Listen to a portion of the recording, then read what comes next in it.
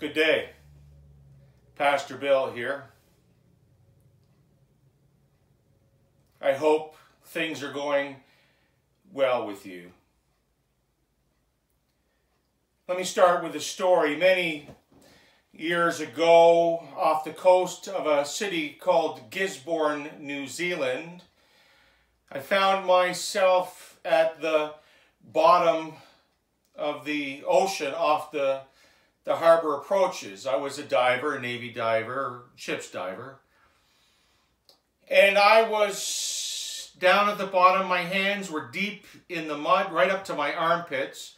You can imagine all the things that might be going through your mind. And we were looking for the mooring chain cable to the harbor approach buoy. It had been severed in a storm, and we were down trying to find it in the mud. After a while, our air started to run low, and we needed to surface. Now, we were partnered up with a more experienced diver. I was just a young man. And we were tethered by our right hand with a rope, maybe 4 or 5 feet away. And we came together and decided to go up.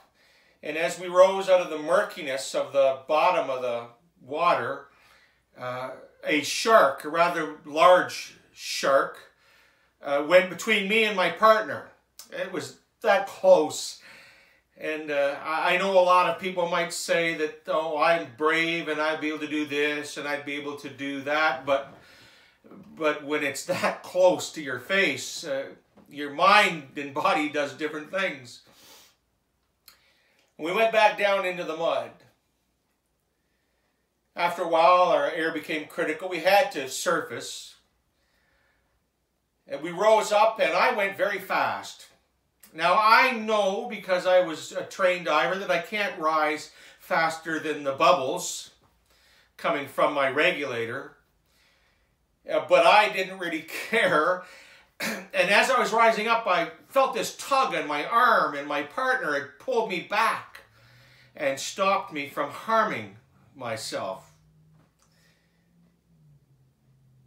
He got close to me, and with his eyes, we sort of came up with a plan. We went back to back, and we sort of circled and rose up, looking for the shark as we reached the surface.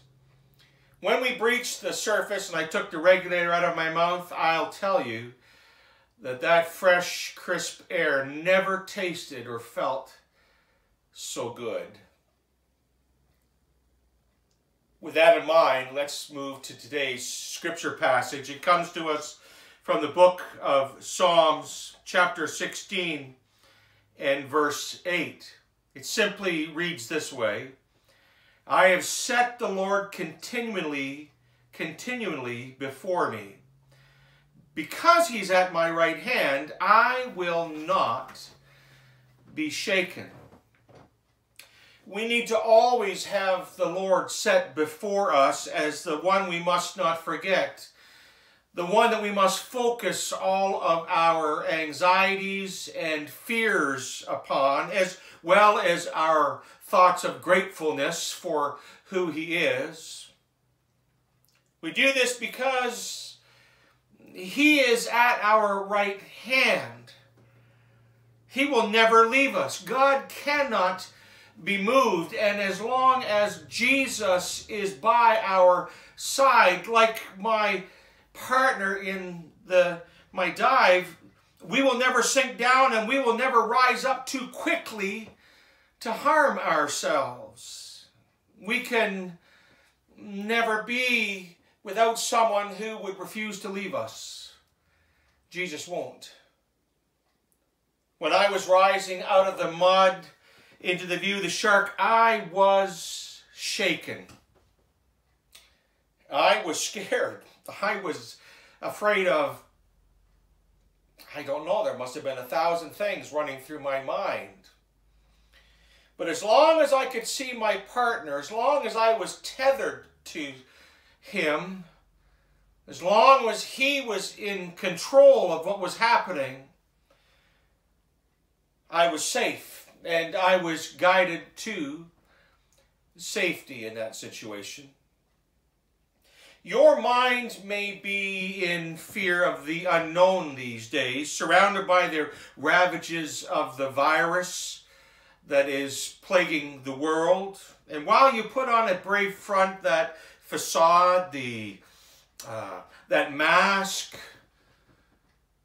perhaps what's really happening is that the little boy, the little girl inside is crying out. Timothy, 2 Timothy gives us wise words from chapter 1 and verse 7. It says, "For God has not given us a spirit of timidity, but of power and love and discipline."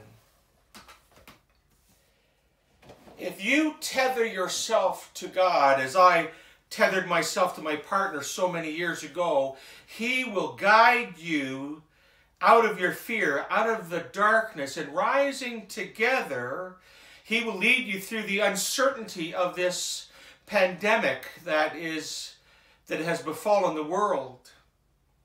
Up to the surface of your fear, up to the surface of your stress, up to the surface of your anxiety, to a place where you can finally take a deep, cool breath of air and live the very best life you can while you wait out the storm. We are continually bombarded by facts and figures and stories about the COVID-19 virus and about how many people have perished. Do you find yourself consumed with anxiety? Do you find yourself consumed with stress or even fear about those things that are unfolding around you? Or maybe even from your confinement from the world in your home, even though it's for your own safety and the safety of those that are most vulnerable in our area. If so, what are you waiting for? What you need to do is you need to pick up your Bible, tether yourself to God's Word, and in prayer, He will lift you out of the darkness. He will lift you out of the murkiness, out of the fear, out of the anxiety, to a place of solitude where you can take a deep, relaxing breath of stress-free air. I have set the Lord continually before me. Because He's at my right hand, I will not be shaken. Father, thank you so much for your word. Thank you for your strength. Thank you for your presence in my life and all those who are sharing this devotional with me here today. And I ask, Father, that you compel them even to tether themselves to you, to pick up their scriptures, to lift their fears in prayer to you, to talk to you,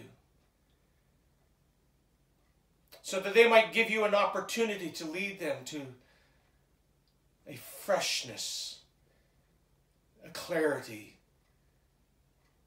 a stressless place of your love. Thank you for this and so much more. Thank you, Father. Thank you, Jesus. Thank you, Holy Spirit. Amen. Thank you for joining me today. As always, when you finish listening to this devotional, go pick up the phone. Call somebody. Tell them that you care. Maybe you might even tell them that you have some fear yourself, that the two of you might share something.